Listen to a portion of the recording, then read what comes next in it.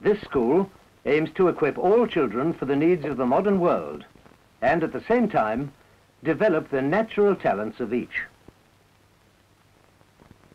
3 gymnasiums are provided for the development of young, healthy bodies.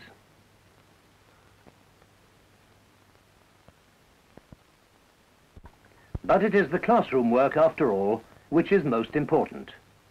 In the well-equipped laboratories, science is taught from the elementary stages up to a high level of knowledge in chemistry, biology, and physics.